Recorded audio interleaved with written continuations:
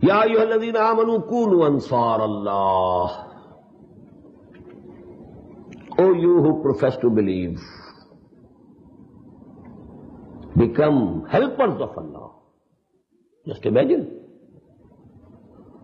Allah, the most powerful, the all-powerful, the omnipotent, the Al-Aziz, Al-Qahhar, Al-Qadir,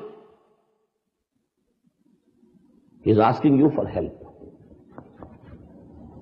What does it mean?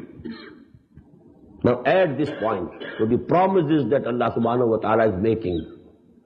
If you are responding positively to call of jihad, first promise was, يَغْفِرْ لَكُمْ ذُنُوبَكُمْ. He will forgive your mistakes and shortcomings and sins and make you enter Jannah.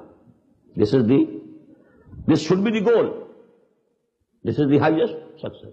Second, maybe that Allah subhanahu wa ta'ala crowns your efforts in jihad with success in this world also. Number three, you will be raised to the level that Allah subhanahu wa ta'ala will call you my helpers. Can there be any higher spiritual station than this? Helpers of Allah.